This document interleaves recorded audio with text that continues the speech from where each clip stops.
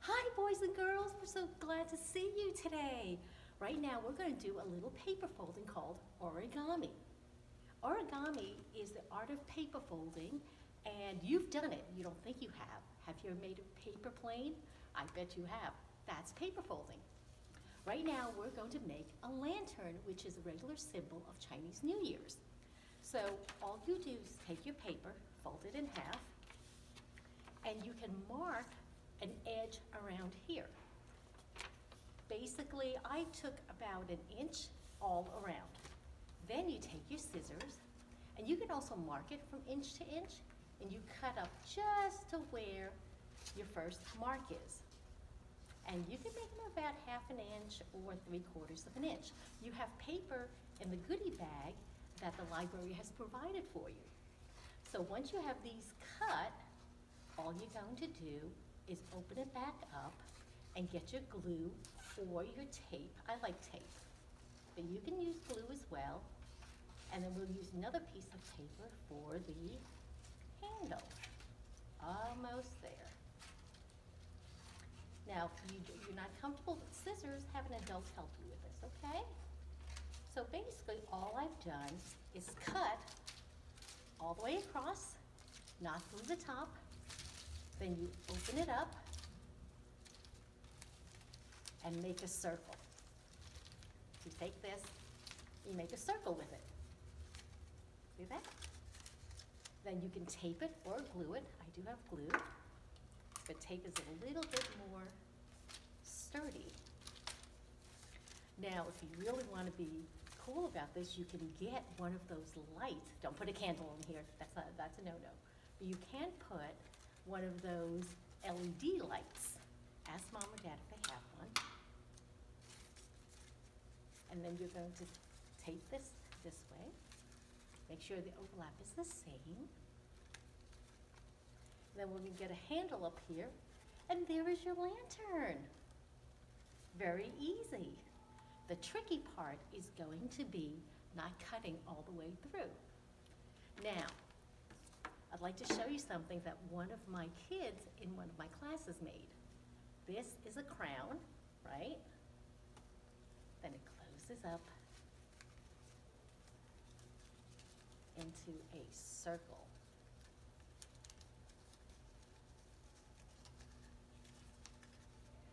To a pyramid.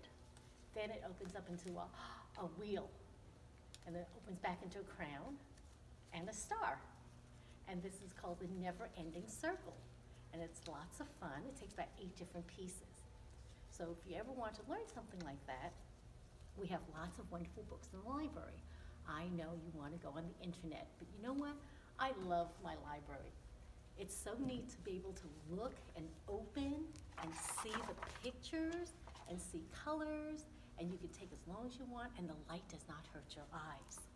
The other thing I like about books is, on my origami books, it tells you exactly how to fold things. So if you really get into origami, check this out. This is my bird. And here's the t-shirt. No, you can't wear it. But we have a t-shirt with a bow tie. Isn't that cool?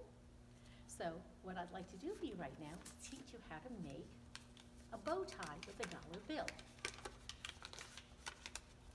We're going to do a boat, and that's a little bit easier. So basically, you take a dollar bill, we fold one edge over, because we want Washington right in the middle.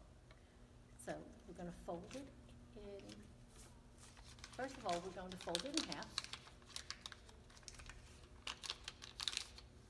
So you have the dollar bill, then we're going to fold it in half this way. We're going to open it up and fold it again towards the middle. So you will have something that looks like this. Fold it in half again, and we're going to take the points and fold them down. Now from here, you may need one of our books to show you what to do, because it's a little bit tricky to tuck in the edges. But once you tuck those in, flip it over again, so it looks like a giant M, or a pair of pants, however you want to look at it. Then we're going to fold the edges down again. And are you ready? 1, 2, 3. Voila! There's Mr. Washington's face centered in the dollar bill, and that's all called origami. So there's a lot of things that you can do with paper. Now I've got some beautiful paper here, and origami spelled O-R-I-G-A-M-I. This one has little beach balls on it. They make this kind specifically for the kids. These are pretty. They're kind of like rainbow variegated. And then of course, you could also buy pre-folded origami papers. Now this is what it looks like when you get it. You flip it over, and I bet you guys know what this is. All the kids know these are fortune tellers or cootie catchers. And they're pre-folded for you, okay? All right, let me get a paper and show you how to make a boat. So this is a book on origami. You can find these books sometimes at half-price books in different bookstores or online. Now locally, you can buy these little packages. I think they're $1.50 at a store called Daiso, D-A-I-S-O.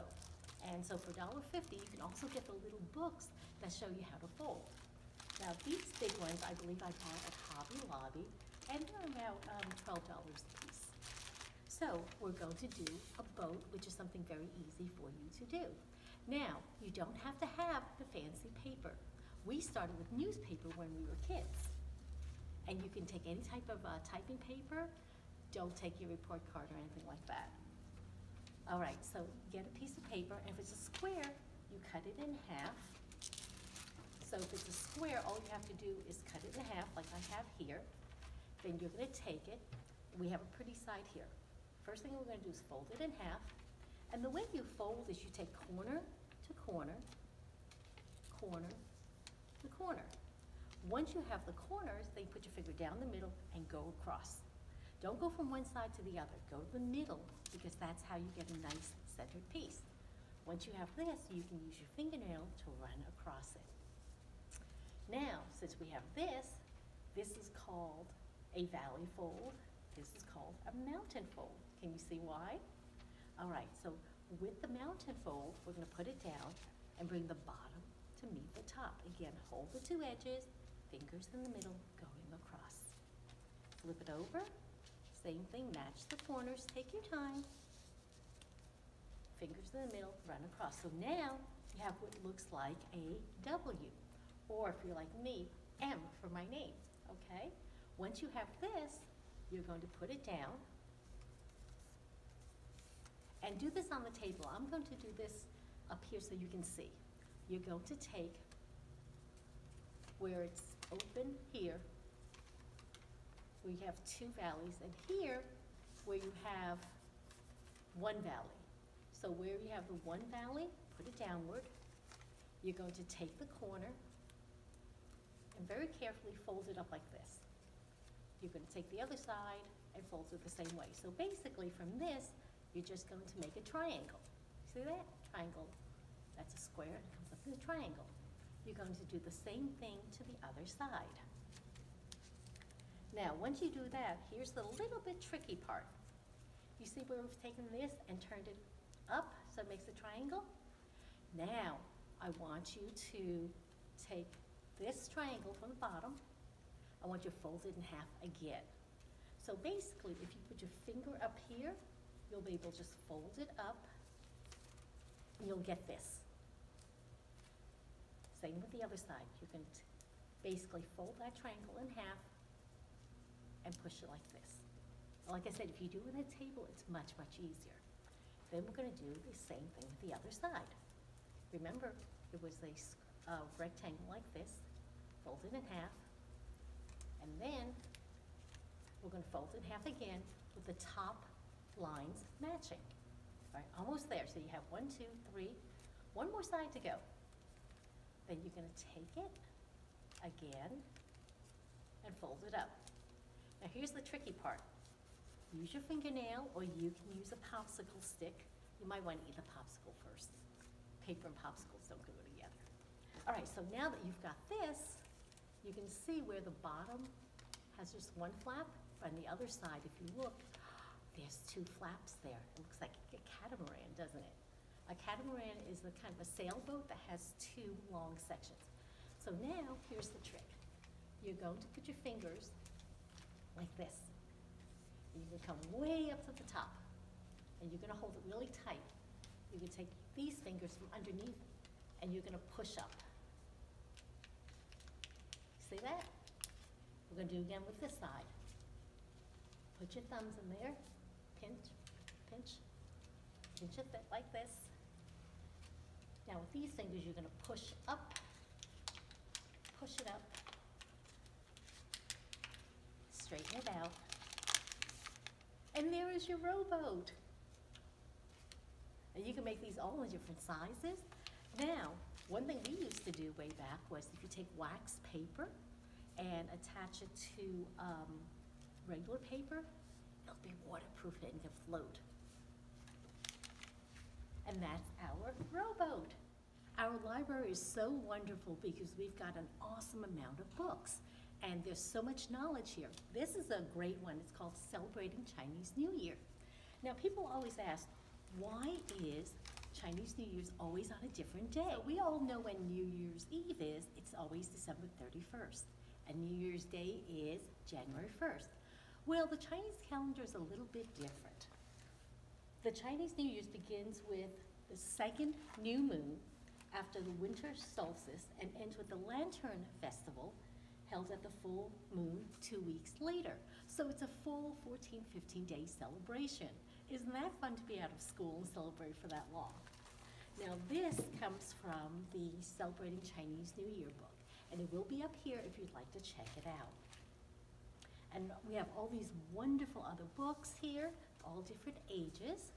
And the one we're going to do today is called Chinese New Year's. And this is appropriate for all ages. Now, for Chinese New Year's, we do a festival. So, what is a festival? A festival is a time when people come together to celebrate. Chinese people celebrate New Year in January or February. So this year, it's in February. And because it depends on the moon, it's a little bit different every year.